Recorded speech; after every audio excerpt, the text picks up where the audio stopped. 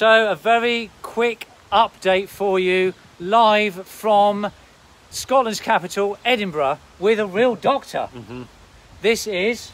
My name is Alex Rowlings, or Dr. Rowlings. Look, he's like a real doctor and everything. And he's come from Amersham, but he lives now up here in Scotland, don't you? I do. I just moved here to start work in the summer. And he's been examining myself and Joseph today. We've come down to Edinburgh to try and get some sort of feedback from the doctor that we've known, who specialises in sport injuries, what our outcomes are and how long we're going to live for. So, tell us. Well, the first thing that was very clear is that these two have been working at least 25% harder than Steve Paulson these last few days. Oh, really? Yeah, so I managed to break that down into two parts. How cool is that? First of all, being just how about Scotland being like about 15% more challenging. It's got bigger hills, it's got rockier paths, and that would have just gentle slopes. No, not like these gentle rolling slopes of the south of England. So that's the first thing which came to my attention. Yeah. And then the next thing was just the pre-existing injuries which both of them have brought to the walk itself. Duncan with his knee, and Joseph with his many. Promise not go there. A lot of issues there. Various ailments.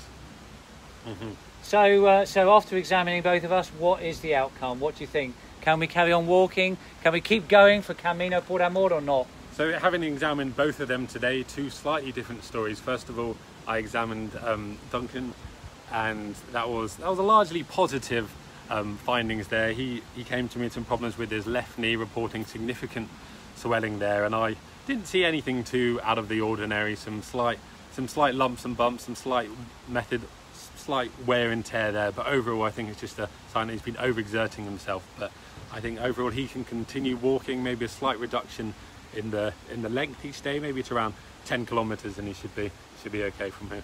Okay, thank you very much. That means I can continue. And for Joseph, how long will he live for? Joseph is another story. Examining him was an experience in itself, and I bet. It became clear that a number of problems were available in this young gentleman.